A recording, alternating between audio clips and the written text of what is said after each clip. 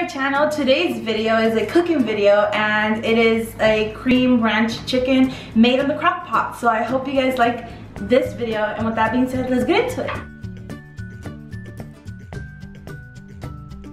So this is the overview of the things that you need for this video. It's very simple, very easy, and I guarantee you will love this. So all you have to do is get your chicken and put it inside your crock pot, and it could be frozen, it could be unfrozen, it's up to you. And it doesn't have to be lemon garlic. This is the particular chicken that I had in my freezer. So all I did was put it in the crock pot, got 2 cooking spoons of cream cheese. You could put as much cream cheese as you want, your choice.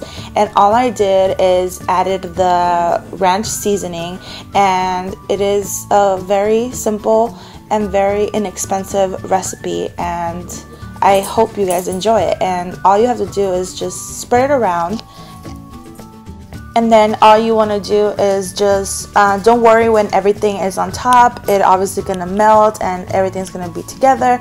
And then you want to put it on high for 4 hours, or you could put it on low for 8 hours, but I wanted to do it faster, so I did mine on high for 4 hours.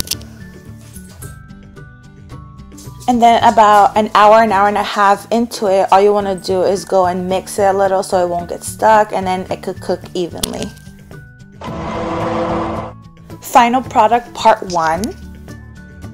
Final product part 2. This is, I added it with cauliflower and steamed veggies, and it's so good.